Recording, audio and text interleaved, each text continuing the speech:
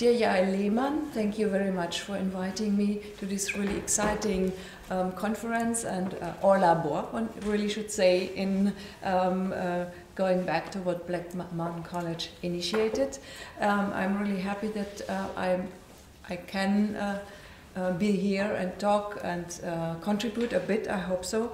It was a great initiative to collaborate with the Hamburger Bahnhof and to have this kind of a long-term idea on working together in the arts, education, and as well science. So what I will try is just to I think you said already a lot about what Black Mountain College was, so I will go for the question of moving and spatial correlations, and we will see. It's just a kind of really to constellate something, because to get deeply into a kind of close reading is not the place here, I think. So it's too short a time. At Black Mountain College, John Cage, Merce, Cunningham, and Buckminster Fuller, and those three will be my heroes for the short introduction today, among other artists, shared investment among the American avant-garde, exploring borders between still and movement, silence and sound. These artists developed new models of time and spatial arrangement in their search of new dynamics of creativity in art, science, and education. How can we read and reread the impact of these new ideas of production and performance today? How in this impact of these practices in contemporary dance and performance, how is the impact? Since there are numerous exhibitions around this creative hotspot, Black Mountain College, within the last years, let's try to trace a few constellations. And I think the constellation is a very, from Benjamin, Walter Benjamin, is a very productive term in what there was going on in this modes of collaboration between dance, performance, music, and architecture. When I saw recently in New York at the MoMA the exhibition on John Cage and his famous silent piece 433, the exhibition was entitled "There Will Never Be Silence," I was again fascinated by the various inspirations and collaborations at the time between artists like Cage, Cunningham, Robert Rauschenberg, Joseph and Annie Albers, Kaprow and Dick Higgins, and others who met at Black Mountain College. Founded in 1933 as a new kind of college, and this of course will be mentioned many times this day today, where the study of art played a major role in education, the Black Mountain College attracted these artists and scholars who were interested especially in the experimental and interdisciplinary approach in science and as well in art. One may remember relations to similar educational experiments in education in Europe, and this is from where I want to start. For instance, at Hellerau, near Dresden, between 1906 and 1925, or at the Monte Verita, where Rudolf von Laban, with dancers and artists, created a new concept of body, space, movement, and education, or, of course, the Bauhaus, which was mentioned already, and where the transfer of concepts from Bauhaus to Black Mountain was a part of what Joseph and Annie Albers, Walter Gropius and others, Xanthi Schawinski, all those were mentioned, brought to Black Mountain in a question of educational transmission of arts, crafts, movements, media, and technology. So even, this is why I show these pictures, the building of the Black Mountain College was kind of, there is a similarity within the architecture and with the kind of how it is located, not in a near a big city, but just in the landscape. So it's kind of part of a landscapal and an architectural project as well. The idea that creation creative arts and practical responsibilities are equally important to the development of the intellect was a guiding principle at the Black Mountain College, coming from John Dewey and his famous pedagogical concepts. The idea of what even today in arts, especially in the dance, is a new part of a concept, the sharing. Not only the living together, but sharing as an experiment in participation and democracy. With this emphasis on processes of teaching, people were more interested in what they did not know than in what they did know. And this was part of this question Yael Lehmann already mentioned this morning. One of the teachers who incorporated this unorthodox way of teaching was, of course, Richard Buckminster Fuller, mentioned already, who was there in 2 summers in 1948 and 49, where he was teaching and where he met Joseph and Annie Albers, John Cage, and Merce Cunningham, and other artists. His teaching systems was quite unacademic, and he was a pioneer, one could claim, in project-based teaching. So he often merged students' exercises and works with his own research. So things we would like to do and share with our students, but it's kind of what he did was that he, in a way of lecture performances, very charismatic and enthusiastic, inspired his students, an inspiring teacher. At that time, he worked at the design of the geodesic dome, and he encouraged his students to build a self-supporting spherical structure. This failed so dismally at the first time, and Yael Lehmann mentioned it already, that he was nicknamed the supine dome. But when he returned the following summer, his course was a triumph. And the dome he created with his students, and among them was Kenneth Nelson, this marked the starting point of his influential and successful humanitarian design projects, ongoing research of his engineering, invention, architecture, poet, philosopher, and the forerunner, one should say, of a modern ecology. This was the geoscope, so it went on until that. At that time, in summer 1948, John Cage and Merce Cunningham both had been invited by Joseph Albers, met Bucky Fuller at the Black Mountain College, and the bulletin about their visit at the college is rewarding and appreciating their work, saying, and I quote from this bulletin, "The current of creative energy," and the word energy is important at that time very much, the energy since their visit illuminated the college both in creation and in response.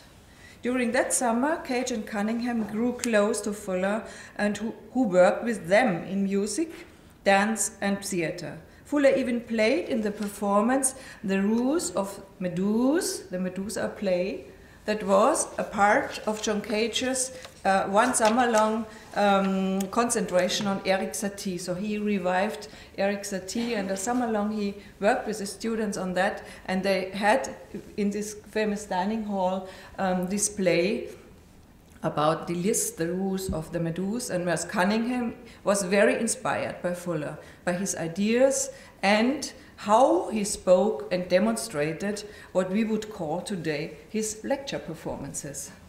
In summer 1952, they went on with these experimental theater and performance events, and Cage organized a situation, and perhaps should say it's a situation, that could be called, in our terms perhaps, and it was called like the first happening.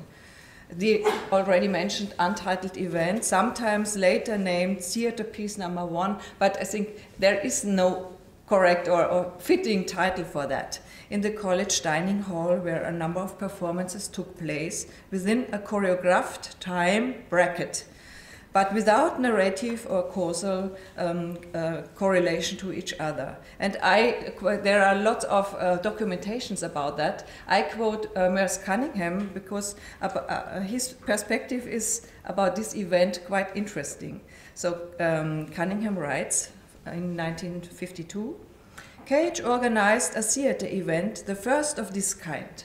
David Tudor played the piano, MC Richards and Charles Olsen read poetry, Robert Rauschenberg's white paintings were at the ceiling, Rauschenberg himself played records, and Cage talked. The audience was seated in the middle of the playing area, facing each other. Even today, a program or an audience setting which is kind of part of experimental performances, facing each other, the chairs arranged on diagonals, and the spectators unable to see directly everything that was happening. So this kind of partial blindness is important. There was a dog which chased me around the space as I danced. Nothing was intended to be other than it was. A complexity of events that the spectators could deal with as each chose.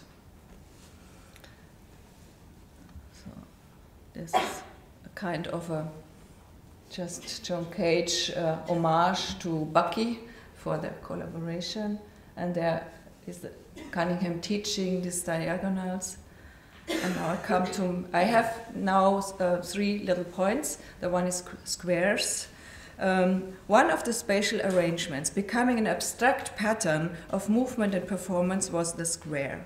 The form, the geometrical alignment of squares and square movements was part of the intersection of arts and the collaborative work of the artists at the Black Mountain College. Josef Albers' famous paintings, his studies in color, his squares are mirrored in graphics, in scores, and movement arrangements by Cunningham, Robert Rauschenberg,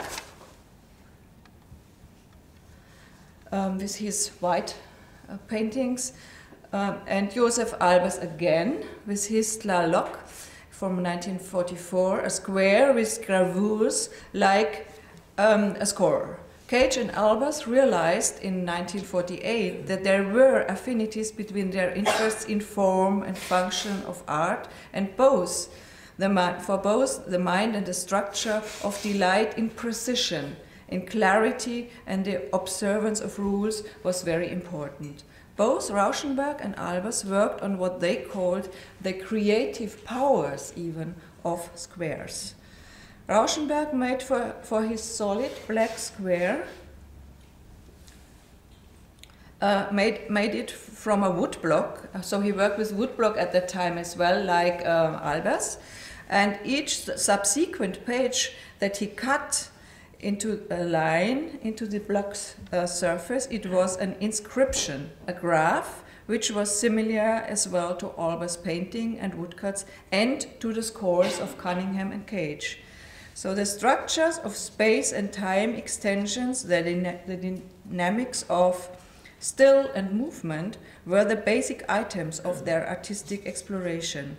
Robert Rauschenberg continued the black square, bringing the static wood block or wood cut into a movement in passing time. So with the words, it's or part of the title even, this is the first half of a print designed to exist in passing time.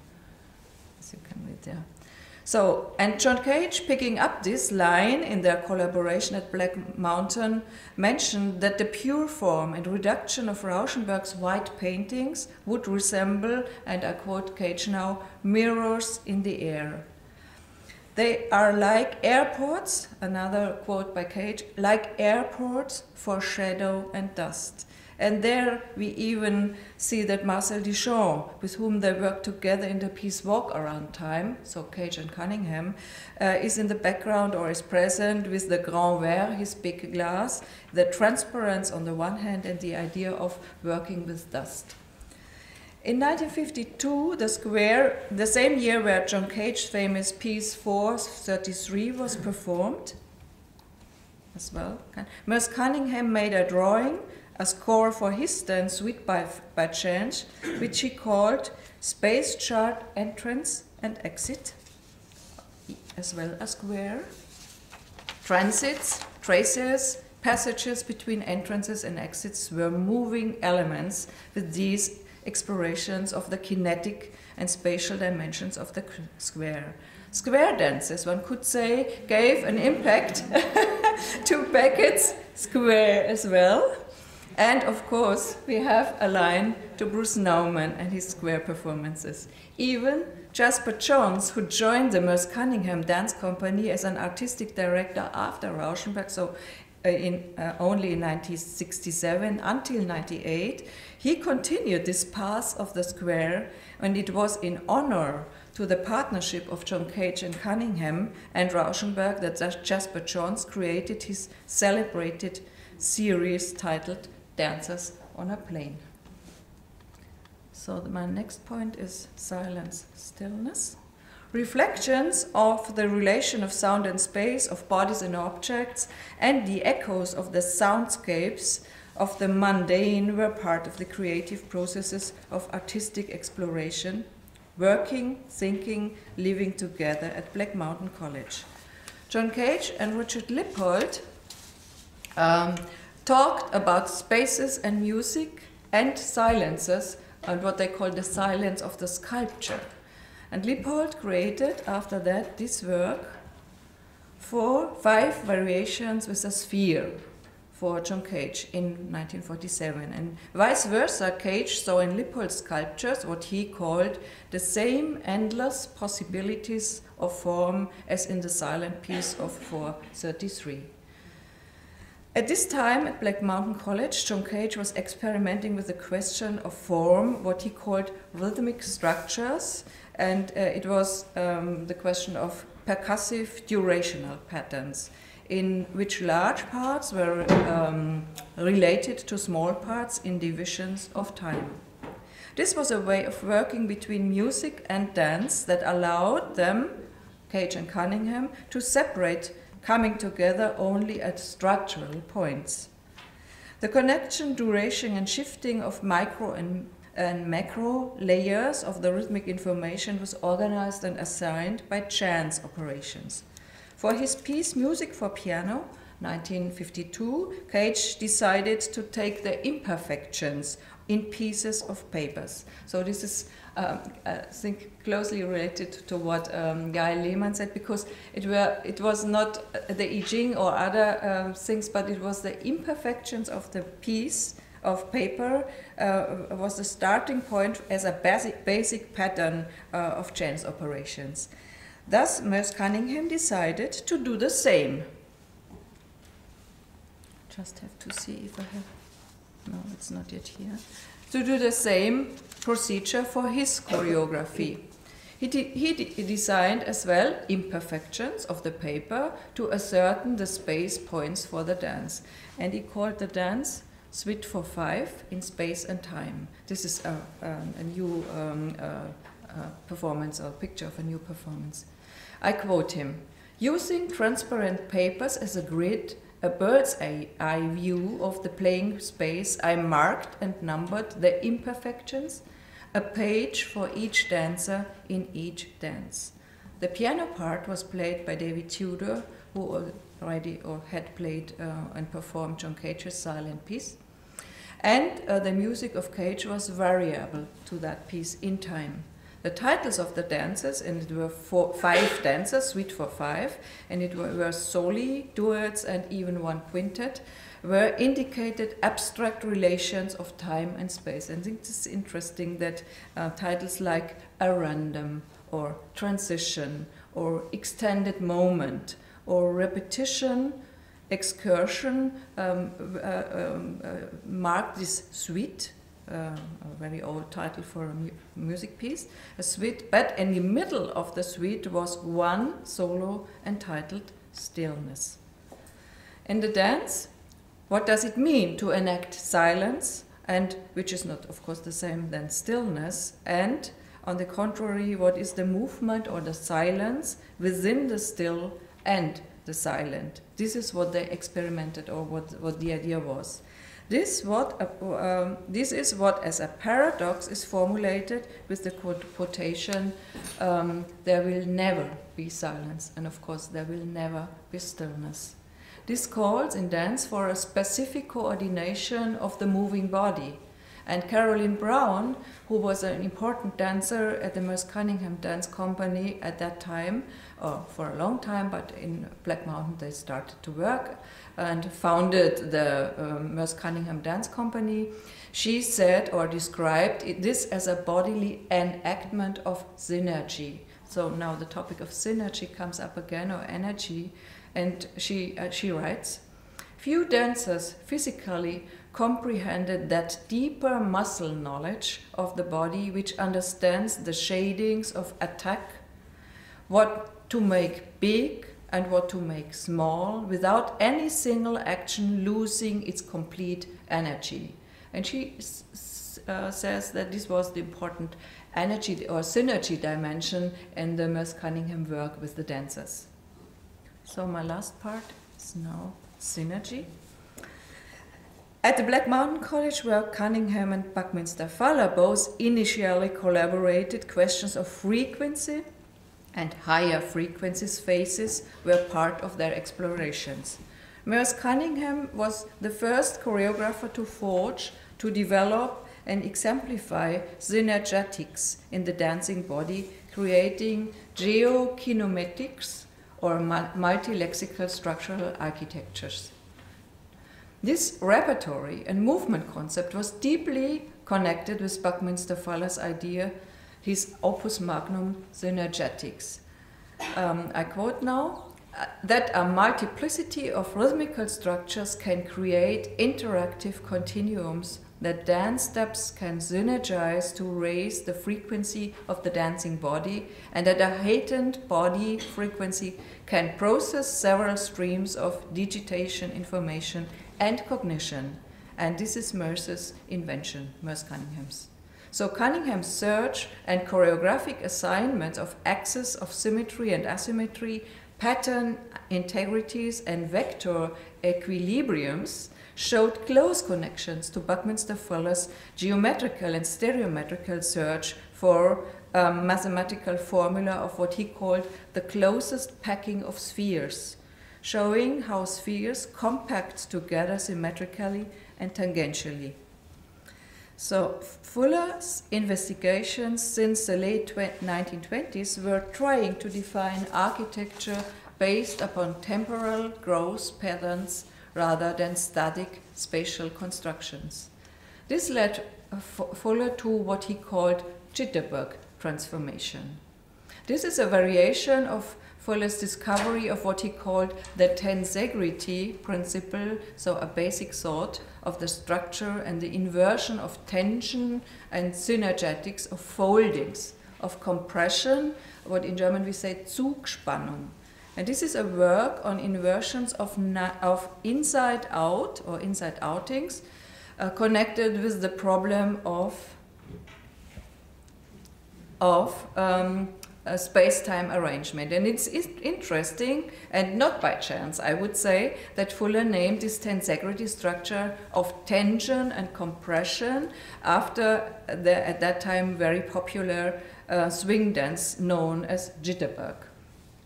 This because the dynamics of the movement, the tension and compression in moving inside-outside, the very energetic dance mirrored perfectly the processual arrangement of the geodesic grids that Fuller designed during the time of Black Mountain College.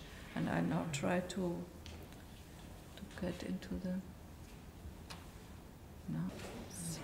It's just I wanted to show how the movement, this tension, the compression works.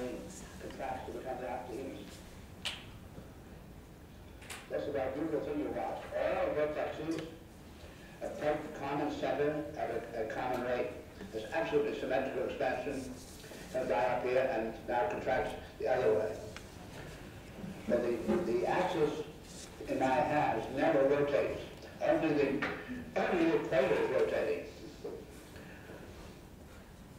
So it shows how pressure put onto two parallel triangles can create bouncing twist motion, one could say, alternating the direction of the twist spin, and so each time it gets squeezed and it becomes another kind of the cubo-octahedric or tetrahedric position. So it's about a rotation transition of crystal structures and the question of transformation in solids. I think the question of what is a solid, what is a static thing, and what are these transformations are the very important questions of tensegrity and what he called jitterbug. As a flexible cubo-octahedron, which in specific manipulation instantiates rotational, symmetrical, and formations of other polyhedric, including octahedron and isocahedron. We look at how this is coming from the dance.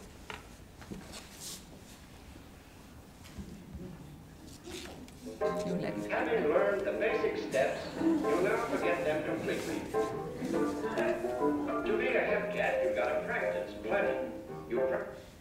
Okay, just short, it's only short time, but you can, if you want to, there of course is a long and very, very much transformational part of that. So it is with this interdisciplinary field of dance and architecture very interesting that Rudolf von Laban, and I should go now to, can I go on?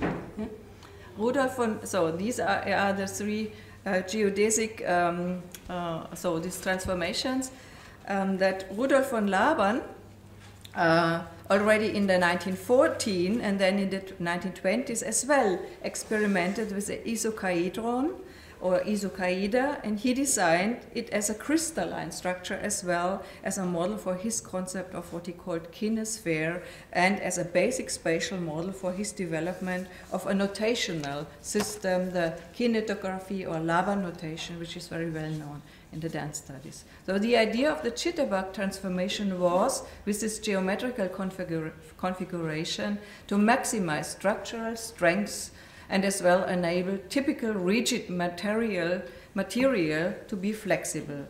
I quote Fuller in the end now, "Humans still think in terms of an entirely superficial game of static things, solids, surfaces, or straight lines, despite that no such things, no continuums, only discontinuous, energy, quanta, separate event packages operate as remotely from one another as the stars of the Milky Way. Science has found no things, only events." So this is how he worked, and I think those solids became phases in moving a form and in spatial arrangement. His jitterbug transformations made, as one could say, the Platonic forms dancing. The dancing Dymaxion body was what, as well, Merce Cunningham tried to show. So my last point, again coming back to what Yael Lehmann said, both Cunningham, Cage and Fuller, they were creating new perspectives on working within these kinds of learning and producing art, within these experimental environments where the importance of intuition, the play with imperfection or even failure of chance events, and as well the progress including failure as a step of still moving were important. And my last quote is Bucky Fuller in "You succeed only when you stop failing, but the failing is included." Thank you very much.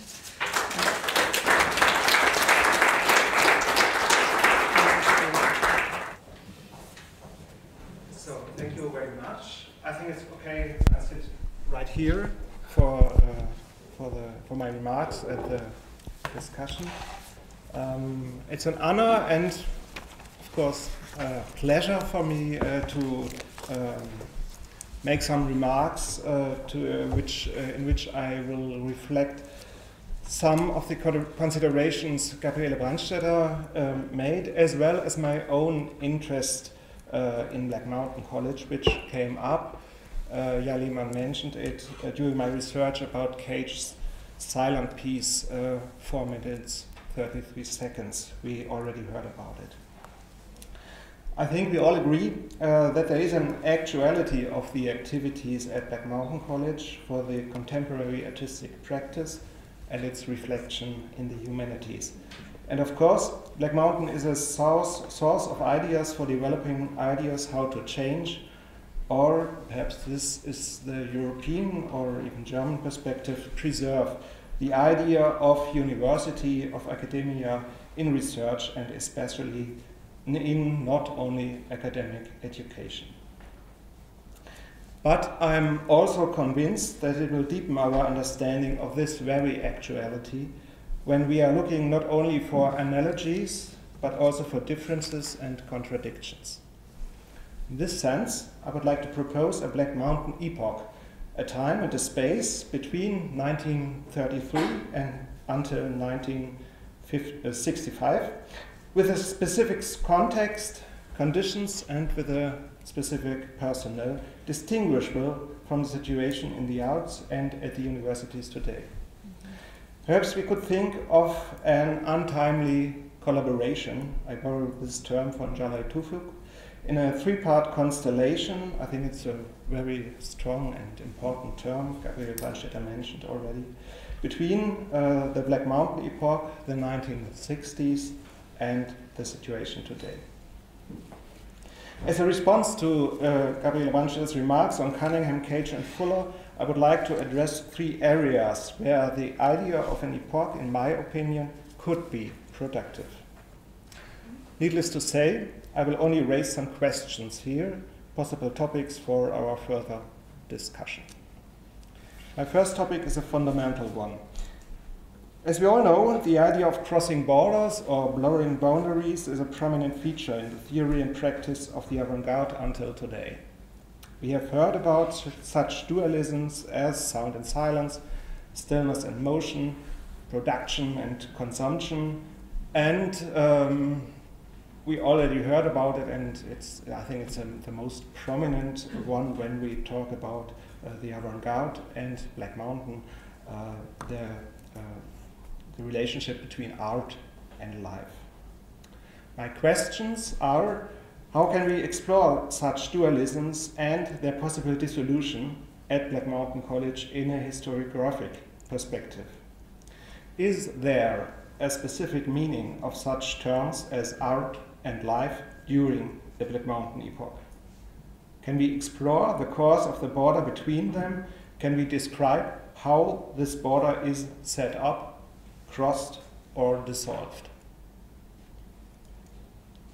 My second topic is related to institutional issues.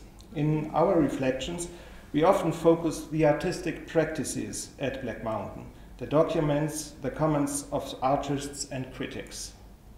But we can also learn from Black Mountain that the work of artists, its scope, as well as its outcome, is not independent from the surrounding conditions, from institutional, financial, political power. My questions in this area are, how can we describe the relationship of artistic practice and the institution in which it takes place within this epoch? We know much about possibilities opened up, but what about the dynamics of friction, contradiction, opposition? And, of course, what conclusions can be drawn from it for today? The third area in this third topic, I would like to address more specifically the process of artistic production and how we deal with it.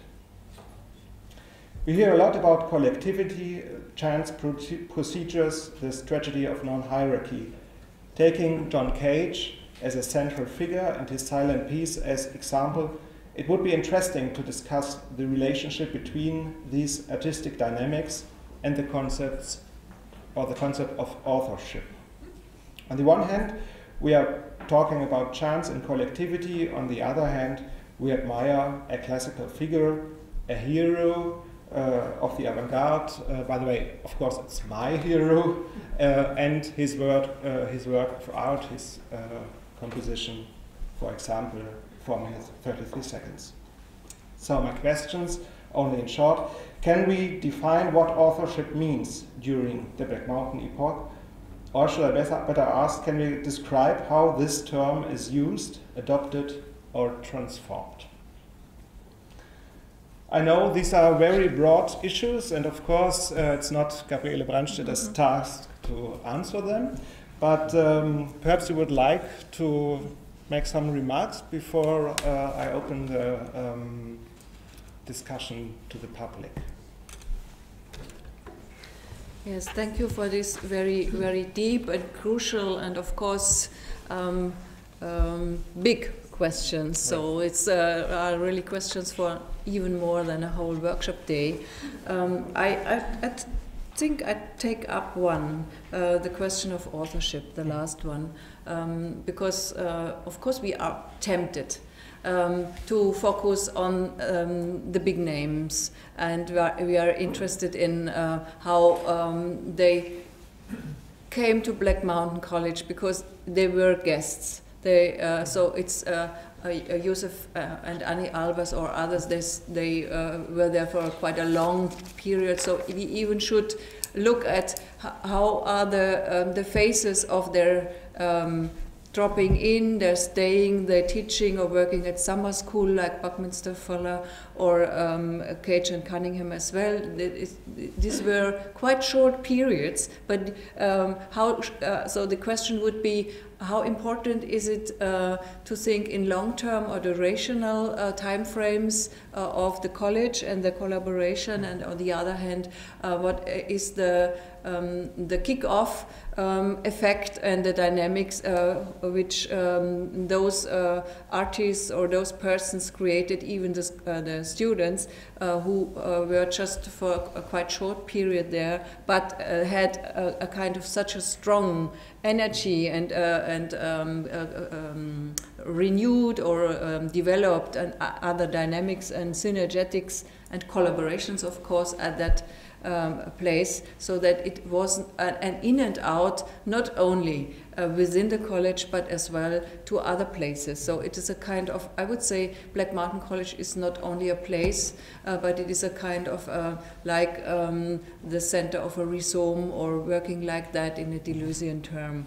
And so the idea of authorship seen in that perspective is not very productive anymore. Mm-hmm. Even if we have the heroes, even if we are going back in a historiographic mode where we write, let's say, monographs or works on one person like Cage or Cunningham or Faller, looking at Black Mountain, we have this kind of dissolution of an idea of autonomy of work in any case. And so the authorship question as well is a kind of not very useful term. This would be my answer. Thank you. So, with an eye at the clock, perhaps we should open the discussion now for questions.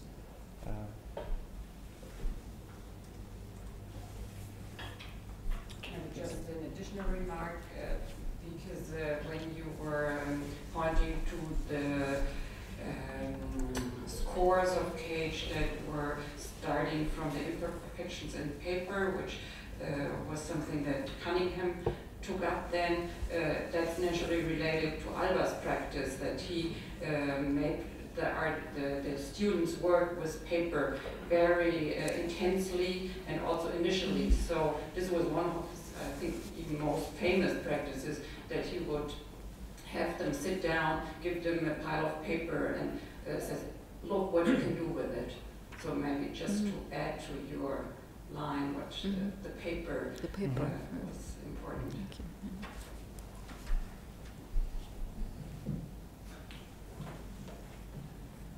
Yes, thank you, first for the very interesting talk. As I've been sitting here, actually, through your talk and also from Frau Lehmann, I found it interesting that the word or the terminology experimental comes up, because in many respects, at least in my biography or my experience, this word as a term, especially in the arts, went out of fashion quite a few years ago, and I grew up in a time where we studied experimental film.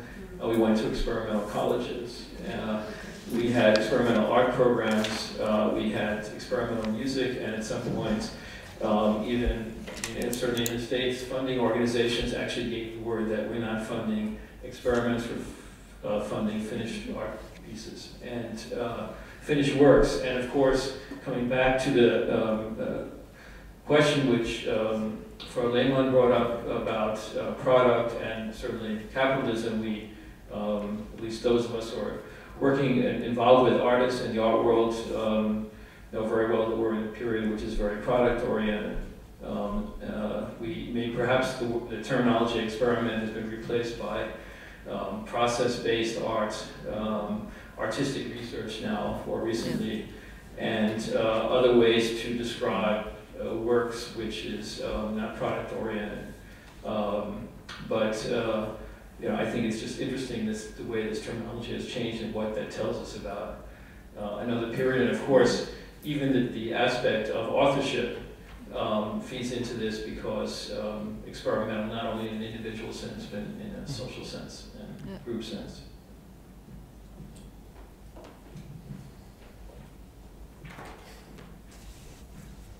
I actually have a question. I was really interested in the way that you talked about form. And I wondered what you felt about, because it seemed to me to be like a tension between the idea of the square and the movement that's inherent in the jitterbug. I also wanted to know what the difference between a jitterbug and a boogie-woogie is. I was thinking about Maria and the Broadway boogie-woogie. They look similar, so I wondered if you knew what the difference was. And I wondered, that's very technical. And I just wondered, like, how do you see that? How do you see the relationship between the kind of extremely bounded form of the square and all that dynamism and movement? And there's something underlying that, which is about the way that white culture recuperates African American music and translates it, and you're in that space in North Carolina, which is still segregated, but it's also the place that produces so much performative resistance to segregation at the end of the period that this college is in existence. I wondered if there's any sense, if you have any sense, are there any connections that you see there between those kinds of threads that I was hearing in your presentation, for which thank you very much. Yes, thank you very much. I think this is not only one, but more questions you put up, and very interesting questions. So the one about form. This I was really interested because this idea of the square is a kind of really a very strong and a very clear and geometrical form, which was dissolved and dissoluted within this, even within the idea of there is something solid, there is something very clearly lined, which gets blurred and which gets into a process, even if it's a wood block, or even it's a cutting. So the score in itself is not a score in the sense of a written thing anymore, or a carved thing, or whatever, but it's the processuality, which is part of all the experimental design there. It gets into that form, or is part of the design of the form. This was why I constellated this kind of dances on a plane, one could say, or the dancing plane. And the second question is even, I'm not sure if it's connected, but in a way, yes, because the whole long progress in research of Bucky Fuller was really how to bring a solid thing into a kind of a torsion, a transformation, a movement, and to make it light in terms of material. And this was the question, this is a question of form, material, and structure, and time frames or time structures as well. And I wanted to connect that because he really, with Jitterbug, related to the dance at that time. And of course, you are right. And there we are with the white and black square. So the question of white and black is, of course, a question of Jitterbug as well, because it was a black dance. it used to be a black dance, and it was then a kind of chic and get into the club of the, and was danced as a swing as well with white people, or was usurpated. So the boogie woogie and as well the rock and roll, they are all kind of variations or later upcomings of what the swing and the jitterbug was in the 30s and 40s. So as a kind of dance form. And there are very virtuosic documentations about that, but the important is what one would say the basic form, which is this kind of coming to Zugspannung. It is what you could see.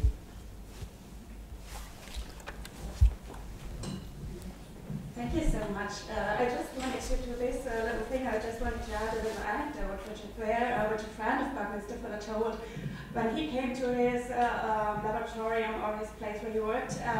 So Buckminster Fuller just discovered this jitterbug transformation, and he jumped on the table and did the few steps of the jitterbug, and then he said, "So I found it. It's about this really." So he himself danced it and just got this anecdote.